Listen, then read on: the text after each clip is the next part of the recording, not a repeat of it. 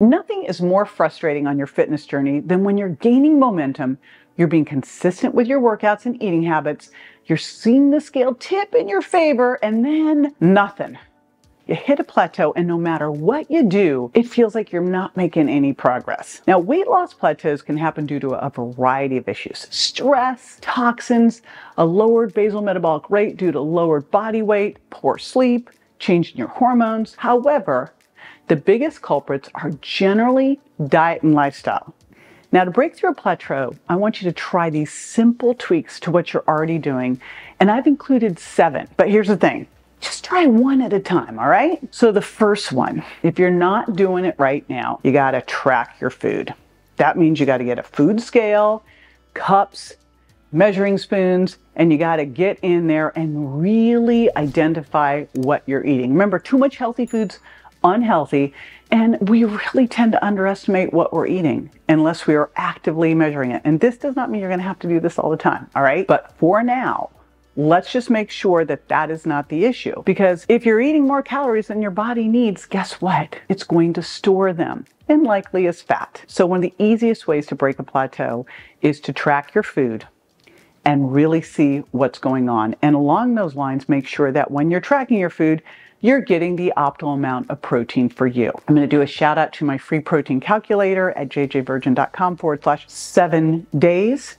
Because that is going to help you identify, and that's a 7 number, that's going to help you identify how much protein you need. So that's the first part, is tracking your food and making sure you're getting the optimal amount of protein that you need over the day and at each meal. Next one, you got to be weighing in, and I want you to weigh in every single day. I know, but here's why you're doing this.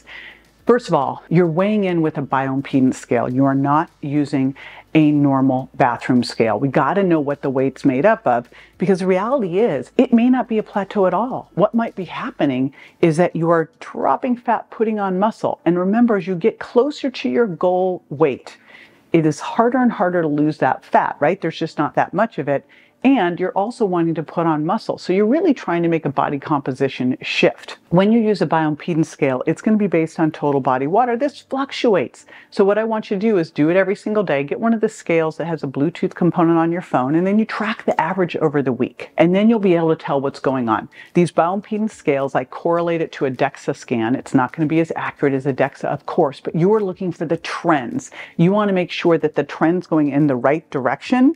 Total body water is going up, which means that your muscle mass, your skeletal muscle is going up, and you want your body fat to be going down. Again, if you lose weight, but you've dropped a bunch of skeletal muscle, you just made yourself worse, not better, and it's going to devastate your metabolism. The next one, this is such an easy one too, is hydration. So you want to be drinking, at least to start, half your weight in ounces of water, and then you add about 1/2 to 1 ounce for every minute of exercise. So if it's hard exercise, let's say you go to the gym for an hour and you end up doing about like maybe 30 minutes, maybe 20 minutes of really hard exercise because you're lifting and recovering.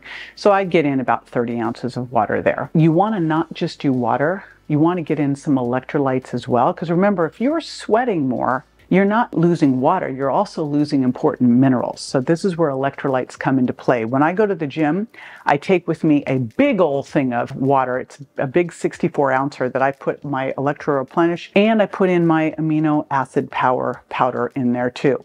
So I've got essential amino acids, I've got my electrolytes in there, so I make sure that I stay well hydrated. So that's another big important one. Do you know, if you're just even mildly dehydrated, it's a stressor to your body. And drinking water also gives your body a little metabolic boost. Now, here's what's interesting that I learned from Dr. Rick Johnson. When you are mildly dehydrated, your body can actually take glycogen from the liver and turn it into fructose and store it as fat. Why would this be happening? Well, think of the camels and how the camels store fat so that they can survive extreme dehydration, burn fat to liberate the water. That's what your body's doing. It's sensing a stressor. It's making you now hold on to fat and create more fat. So hydration is key. The next one is, I'm going to call this caloric variability, but it comes from the research of Dr. Bill Campbell on diet breaks. And that when they look at people who tend to be better at burning fat, better at maintaining healthy habits long-term, they do something called diet breaks. Now, this does not mean that you're on a diet and then you go crazy on the weekends. This is not that. In fact, makes me crazy. I'll do it this way. Let's say you do 5 days where you restrict your calories by like 25%, and then you do 2 days where you eat what your body normally would be to maintain your weight, and then you repeat it. What I think of this as is caloric variability. And the reason that I like this, and this is totally a theory, I have no research on this. When I get to sit down with Dr. Bill Campbell, this is what I'm going to ask him about though, is if we chronically lower calories, we know that your body starts to lower its metabolism too. Now, some of that could be because your thyroid's starting to get impaired, but a lot of it may be just because your body weight's going down. This is why we want to make sure we're building muscle. But for me, I wonder if we start to get some caloric variability, which is what a diet break can do, could we make it so that your body doesn't start to do that adaptation? And so how could we put this into play? Well, one of the easy ways to do this would be to add in a little bit of intermittent fasting into your day, where, like, say on the weekends, instead of doing your 3 meals, you do 2 meals and you have a late brunch and an early dinner. That way you pop out something. You now have lowered your calories on those days a little bit more, and you've got some caloric variability. So that's one easy way to do it. And an easy way to do it is to extend your intermittent fasting. Now, a word on intermittent fasting. I think that all this fasting's gotten a little bit crazy, because you should stop eating 2 to 3 hours before bed. 3 to 4 is even better. And you should wait at least an hour when you wake up in the morning to eat. And I'd say 2 to 3 hours probably better. So for me, I get up in the morning, I eat 2 hours after I get up, I stop eating 3 hours before bed. That gives me a natural about 10-hour eating window. I think that eating in a 9 to 12-hour eating window is the way we just normally should be eating. I don't call that fasting. So on the weekends, if you could bring it to having brunch at like 11, having an early dinner at 5, boom, you just compress your eating window a little bit more, did a little intermittent fasting. So that's an easy way to do it. One thing we just want to make sure of here, and that's why I bring it up, is you want to make sure you're stopping eating 2 to 4 hours before bed, and I really like the 3 to 4 hours, and start eating after an hour of wake up in the morning. Again, go like 1 to 3, see where you're hungry. All right, next one, ramp up your workouts. It is so easy to get into a rut with exercise. Just like it's easy to get in a rut with diet, but this is an even bigger one, because remember, the whole thing with exercise is it should be progressive. In order for you to continue to improve, you've got to push yourself farther than what you're used to, right? So that your body will adapt. So if you're doing the same stuff, your body doesn't have to adapt.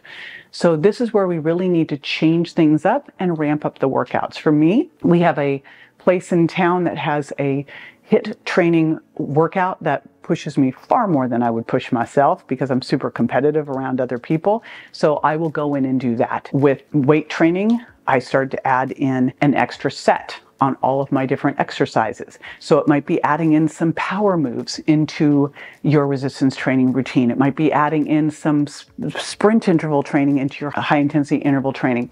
Look at what you can do to take your workups up a notch, right? Now, I also have my free 8-week training program at jjvirgin.com/power. If you're like going, I just need to start doing resistance training. There you go, I've got you hooked.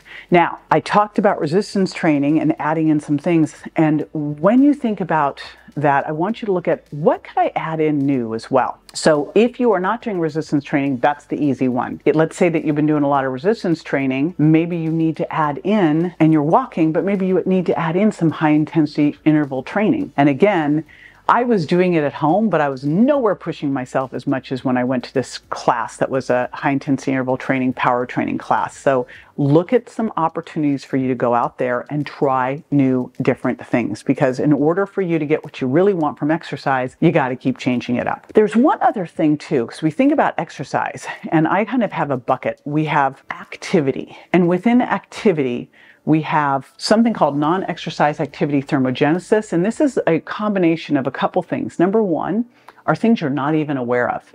How much you fidget, how much you move around, that's subconscious. But then there's also a piece to this of just, can you stand up more than you sit down? Could you get a walking treadmill so when you're on conference calls, you could be walking on that treadmill? Can you add in a walk after your meals? How can we add more activity into your day? Because actually, we tend to think of exercise and how mission critical it is, but a lot of times that will only be about 5% of your activity throughout the day. Now, granted, what it's doing to your muscles and how it's creating oxygen debt has a bigger metabolic effect after. But what we do want to think about is this NEAT or non-exercise activity thermogenesis, both from things that we don't really think about, right, like fidgeting, and from things that you can actively do, like taking the stairs, parking farther away, can count for 5 to 15% of your daily activity. It can make a big difference. I remember I went to UCLA as an undergrad and I got a moped when I was a junior. Prior to that, UCLA is a massive campus, and I lived up in a dorm that was all the way up these stairs, and the minute I got a moped was the minute I started to have to add in a lot more exercise and start to focus on what I need to do to maintain my weight, because I started gaining weight because I pushed out all of that regular activity that my body just come to know and like. So let's look at how you can just add more of that in, because it all matters. So again, I just gave you a bunch of different ones. Pick one. Think about all those and go, oh, I'm doing that. Oh, this could be a great help. It might be as simple as saying, I'm going to start walking after one meal a day. Do something that can start to become a habit.